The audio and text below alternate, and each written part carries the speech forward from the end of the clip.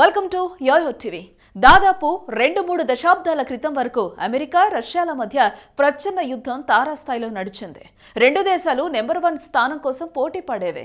అనంతర కాలంలో Russia ప్రాభవం మాసిపోగా America దాదాపు ప్రపంచంలోని అన్ని చోట్ల రాజకీయాలు సాగిస్తోంది.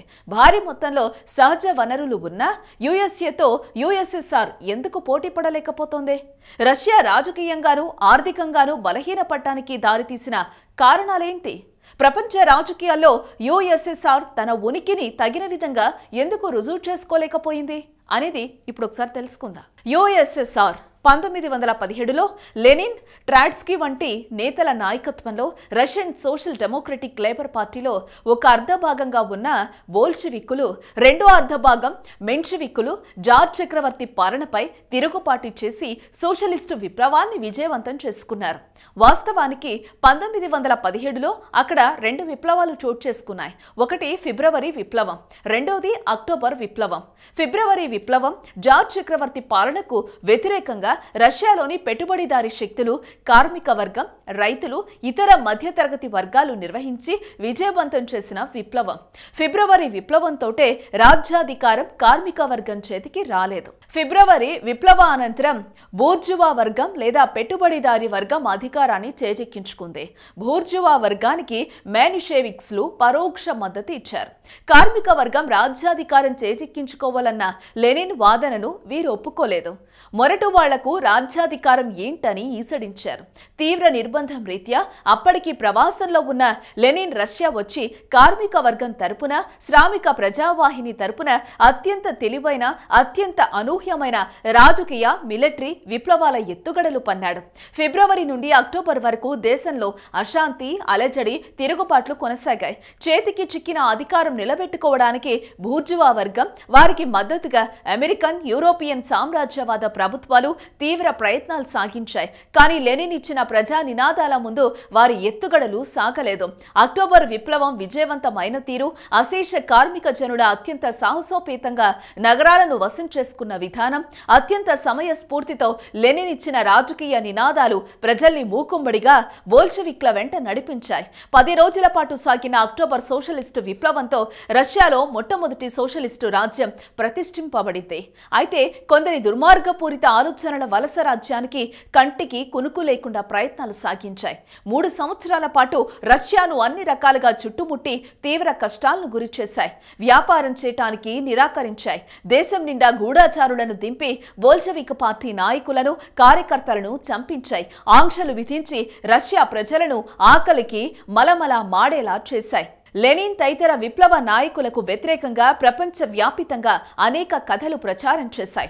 కృత్రిమ కరువు సృష్టించి ప్రజలను తమ వైపు తిప్పుకునేందుకు ప్రయత్నాలు చేశాయి. కానీ జనం మెజారిటీ బోల్షెవిక్ల పక్షానే నిలవడంతో పెట్టుబడిదారీ దేశాలు విసిగిపోయాయి. ఆ విధంగా ప్రపంచంలో మొట్టమొదటి సోషలిస్టు రాజ్యం కష్టాలని అధిగమించింది. లెనిన్ అనంతరం సోషలిస్ట్ సోవియట్ పగ్గాలు చేపట్టిన స్టాలిన్ బోల్షెవిక్ పార్టీలోనే పెట్టుబడిదారీ అనుకూల శక్తులు ప్రవేశించాయి అని పసిగట్టాడు. ప్రవేశించడమే కాకుండా దేశాన్ని తమ గుప్పెట్లో తీసుకుని సోషలిస్టు నిర్మాణాన్ని నాశనం చేయాలని, దేశాన్ని తిరిగి పెట్టుబడిదారీ వ్యవస్థ వైపుకి మళ్లించాలని తీవ్రంగా ప్రయత్నిస్తున్నాయని గ్రహించాడు. దాంతో పలు జాగ్రత్తలు తీసుకున్నాడు. ఆ క్రమంలో లెనిన్ నుండి కొన్ని విమర్శలు కూడా ఎదుర్కొన్నాడు. స్టాలిన్ నేతృత్వంలో సోవియట్ రష్యా అనతి కాలంలోనే సుసంపన్నమైన దేశంగా ఎదిగింది. అమెరికా అభివృద్ధి చెందటానికి 300 ఏళ్లు పడితే సోవియట్ రష్యా అభివృద్ధి చెందటానికి కేవలం 30 సంవత్సరాలు మాత్రమే పట్టింది.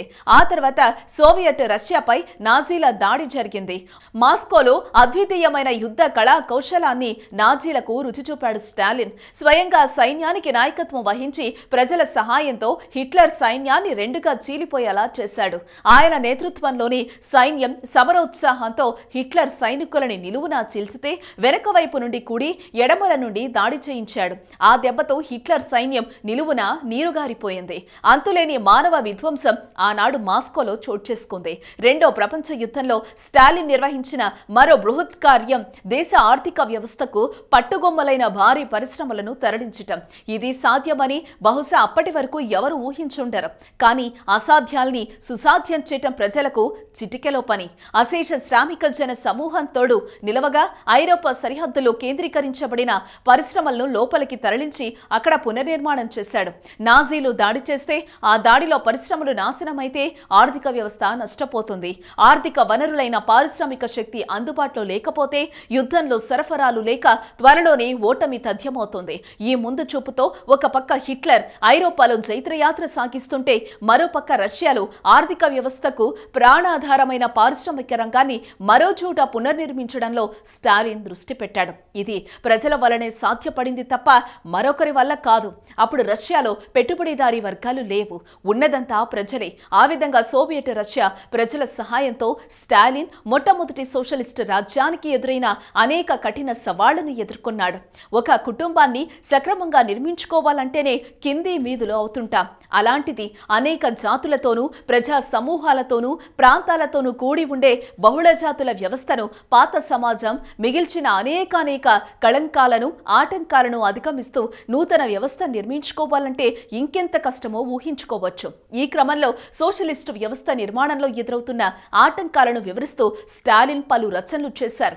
దేశంలో ఆర్థిక వర్గాలు నశించాయన్న తన అవగాహన తప్పని వెల్లడించాడు.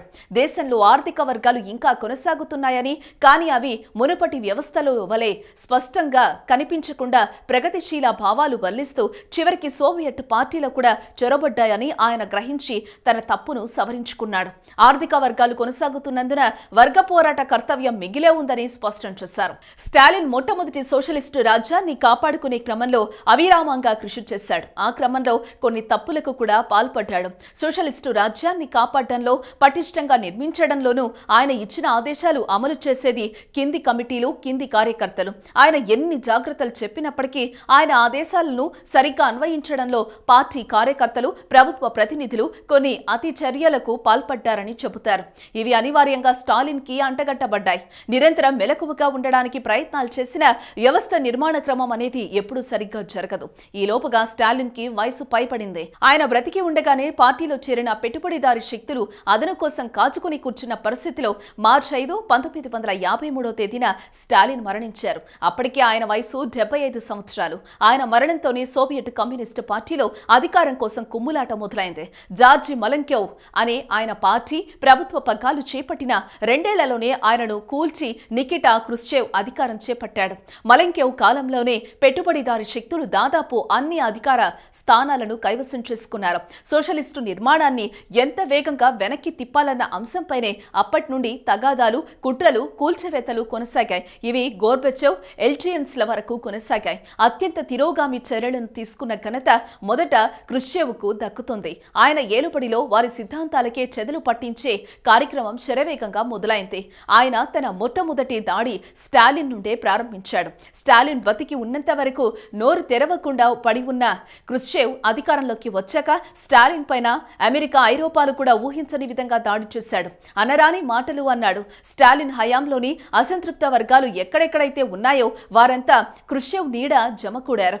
సోషలిస్టు నిర్మాణంలో కింది కమిటీలు, కార్యకర్తల తప్పులకు బాధితులుగా మిగిలిన వారు కూడా వెనక ముందు చూడకుండా క్రుష్చేవ్ నీడన చేరారు. వారంతా తమకు తెలిసి కొందరు, తెలియకుండా అనేకులు అత్యద్భుతమైన సోషలిస్టు రాజ్యాన్ని లోపల నుండి తొలిచివేయటం మొదలుపెట్టారు.